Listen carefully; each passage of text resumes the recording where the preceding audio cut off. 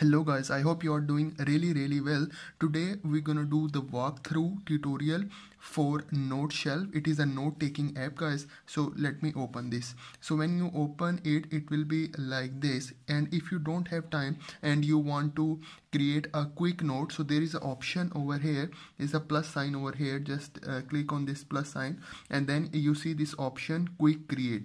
So just select this quick create option, so it will quickly create a note for you, and then you can start making the note straight away guys. Okay, so if you want to change the template, you can also change the template by going through here. You can see the settings option over here, so just select this one and then it is giving you the change page template option. So just select it, so it gives you different options over here. You can see there are a lot of options: dark, midnight, A4, and there are a lot of plain, rule, checked.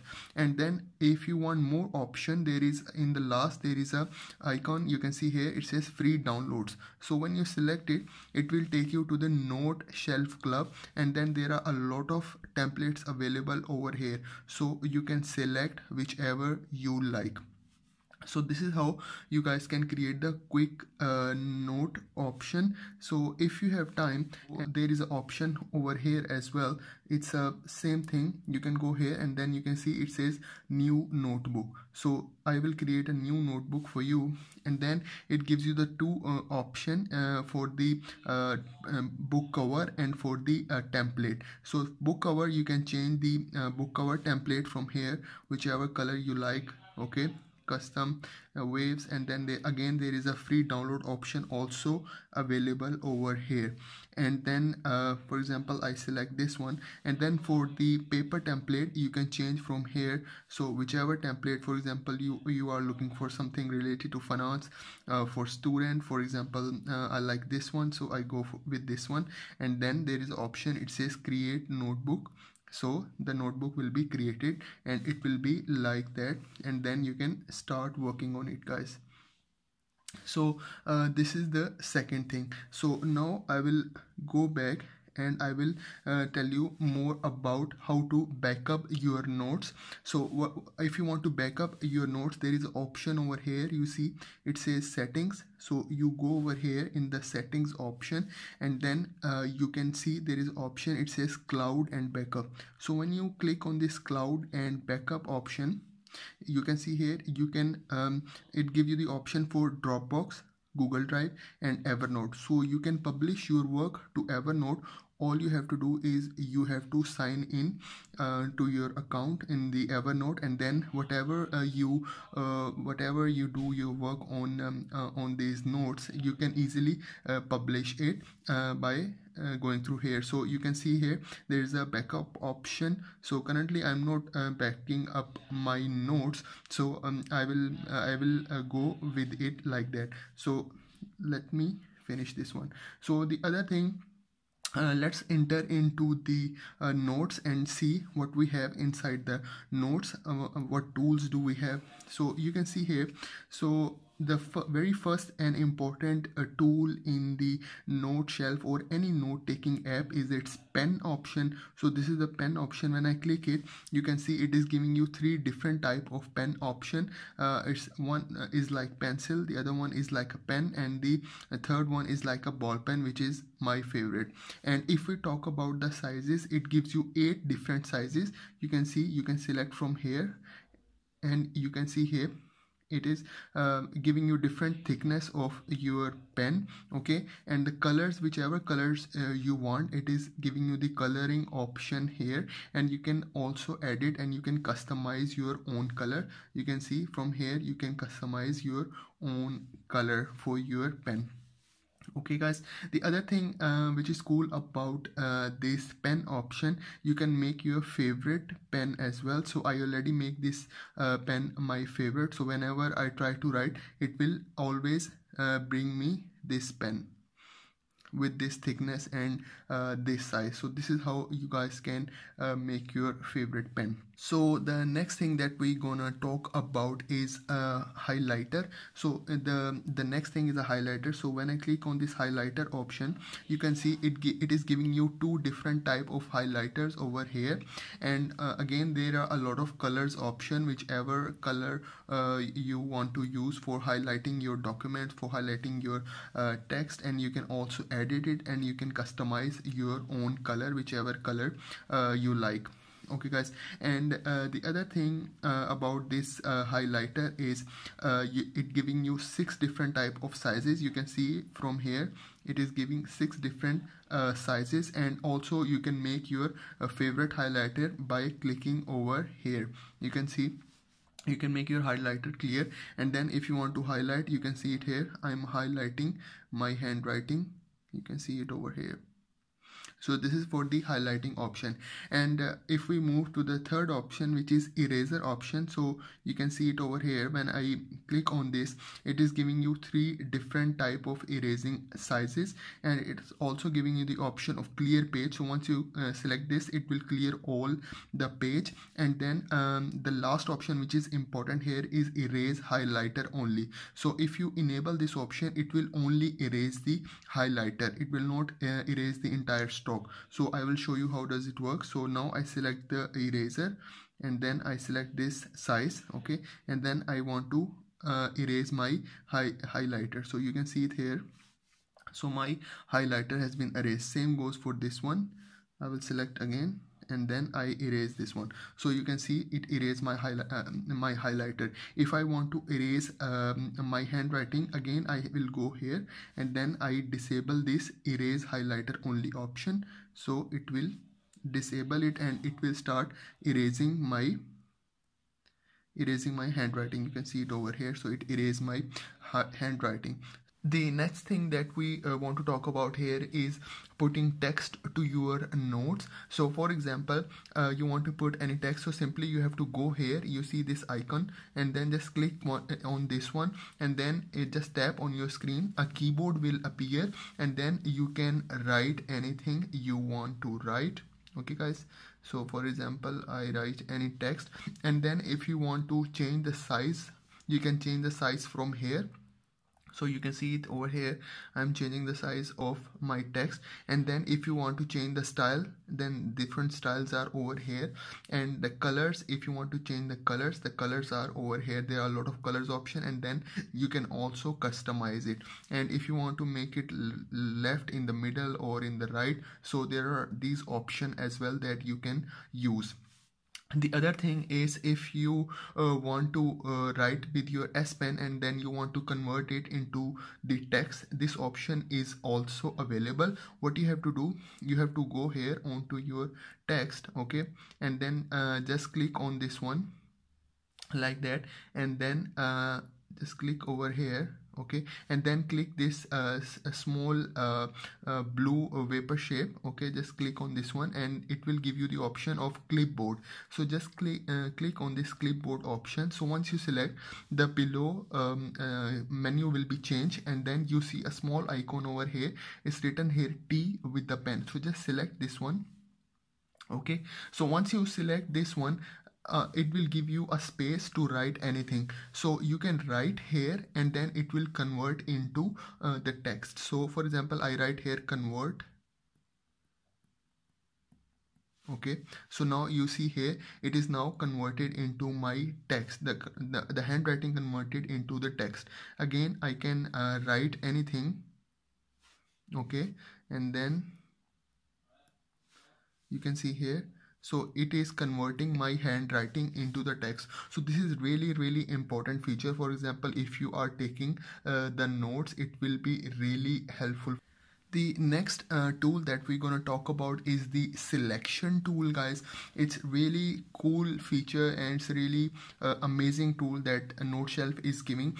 So the selection tool is over here. You can see this is the selection tool. I select it. Now I can select whatever I want to select, and it will draw a solid line like that, okay, and then it will select this whole area that I want to select, and then after it gives you the option, different option. You can cut, you can copy, you can delete, you can resize, you can color. There are a lot of option it will give you. The other thing that this selection tool will do is, for example, if you want to take a screenshot, okay, so what you will do, just select this selection tool, and then if you want to take a screenshot, for example, if you want to take a screenshot of this area, okay, you can take the screenshot as well, guys. So the very first option it is giving you here is the screenshot option. Just select this screenshot option, and then you can see it take out that area, and after that you can export it and you can share it in all of your apps, whichever app is giving you the option for the sharing. You can see here in Messenger, in Gmail, in Samsung Notes, there are a lot of options that you can do using and this screenshot option. It's really amazing and a really cool feature that Noteshelf is giving. So the next tool that we're going to talk about is the shape tool. The shape tool is over here, so you have to select it, and then whatever you draw, this Noteshelf will detect it. For example, I draw this circle, and then it will detect and make it in a proper shape. So this is very useful tool if you want to draw shapes, you want to draw different images. So this is really really helpful, but you cannot edit your shapes, guys. So the next thing that we can talk about is about adding photos. So if you want to add photos or images, you have to go here. You see this plus sign over here, so just select it, and then it is giving you the option to select a page from template, page from photo, and the second option here is about camera, photo library, and record audio. So we go here for the photo library, so I select this one, and once you select the photo library, it will bring all your images that you have in your library. So for example, I take this image, okay, and then I select it, and now you can see here it bring it to my Noteshelf. So I can resize it. It's very easy. I can scroll it and I can also resize it. You can see it over here. I can make it more small, and then I can also edit it. I will show you guys. So you can see it over here. I bring it over here, and then if I want to make it small, I can also make it more small like that. And then if I want to edit this photo, just select this option of edit, and then it will take you to the another page where you can crop it and you can erase some of the area. For example, if you want to erase this one, or if you want to erase this whole area, you can also erase it. Okay guys, here you can do all the editing with your photo, and if you want to cut some of the things, you can use this option, okay, and then you can start cutting. For example, I will cut these.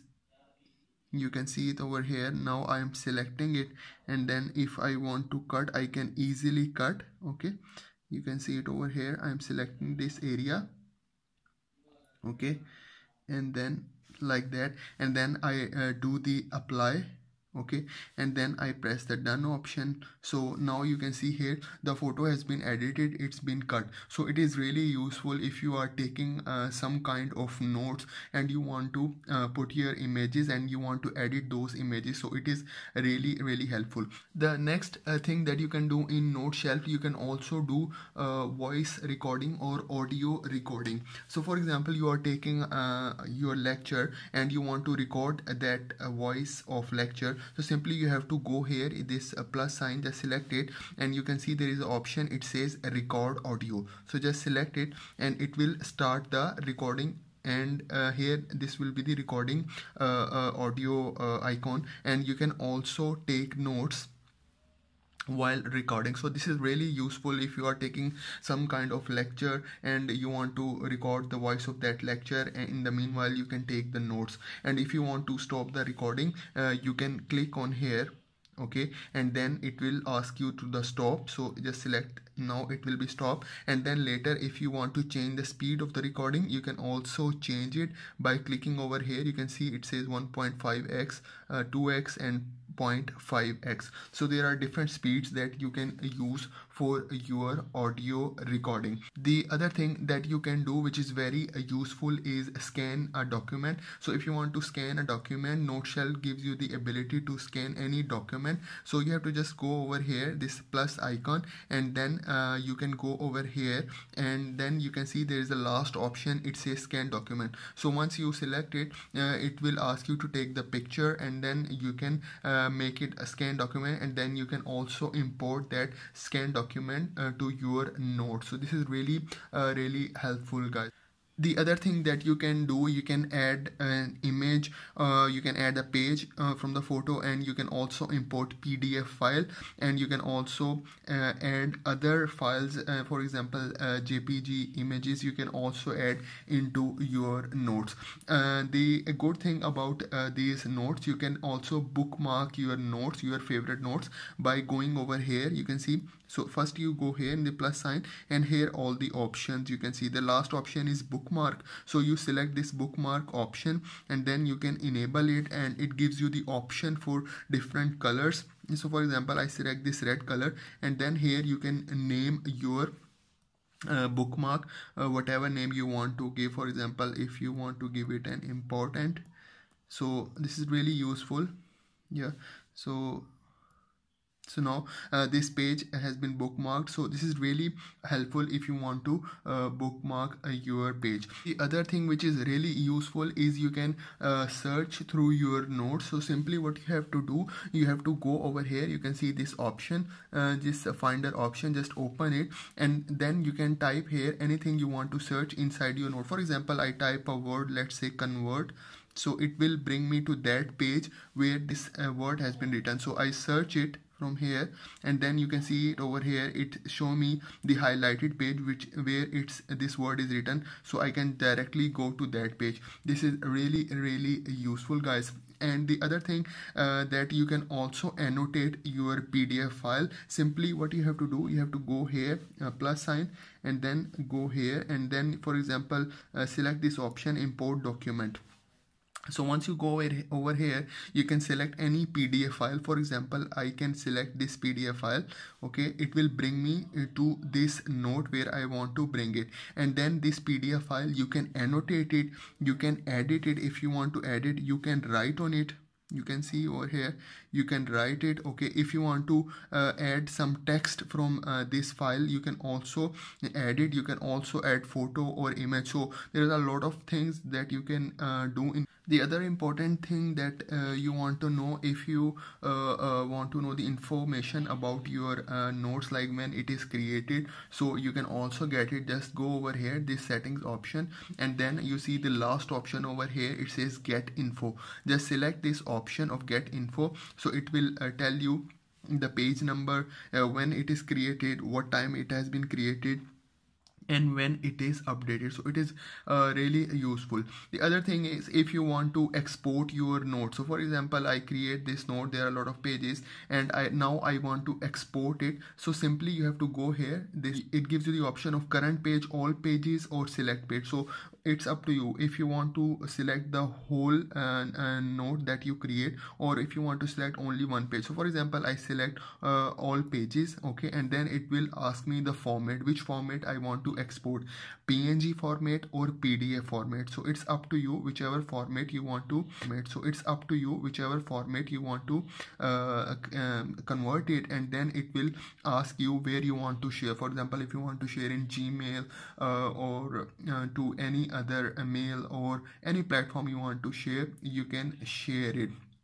Okay guys, so one more thing, for example, these are my different notes, and for example, if I click long time on one note, it open a menu over here. So in this menu, it gives you the option of open, pin notebook, change cover, rename, duplicate, move, and share. I can also move it, this note, to other places. I can duplicate it, I can change the cover, I can rename. So there are a lot of things that I can do. If I want to move this note to another note, I can also do it. Simply just select it, and then I can drag it like that, and then I can put note inside, so it will be grouped into one note. And you can see here it gives you the name, and you can also change the name of this note. So guys, this is all you need to know about Noteshelf. I hope you guys found this video useful, and give it a thumbs up guys, and please do subscribe to my channel guys. Thank you very much.